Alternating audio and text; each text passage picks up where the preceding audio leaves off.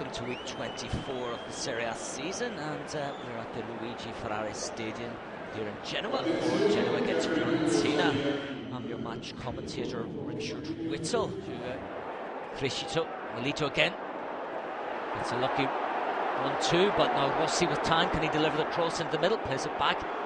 Thiago Motta, 1-2 with Milito, and that is world-class play from Thiago Motta and Diego Milito. And an excellent finish there from the Brazilian, a real South American partnership there. That 1-2 on the edge of the area. Tell forward. Big play from Gilardino, and Jovetic is floored there. And fortunately, it's Biava gets his second yellow card, and Mr. Rizzoli shakes his head, saying nothing I could do about that. It was a late challenge. So Donadell, he's got the pace. Wonderful play by Mesto, going all the way across the face of goal. Palladino's in, and that's number 2.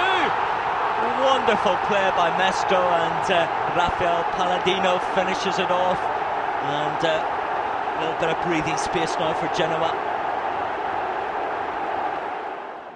Milito takes on Dainelli, twists and turns, holds the ball up well.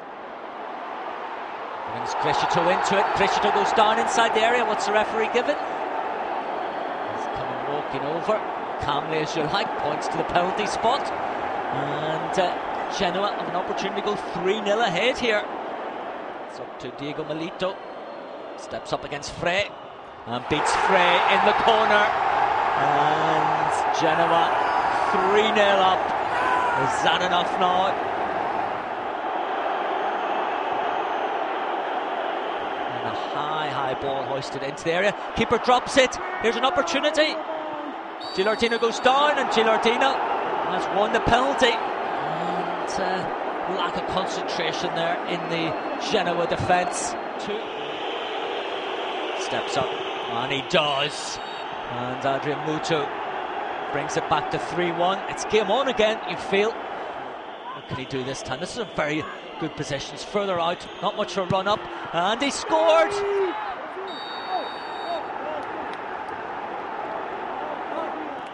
Jovetic, edge of the area. Ball won't set up. Here's a chance for Mutu! And Adrian Mutu has stolen the show for Fiorentina.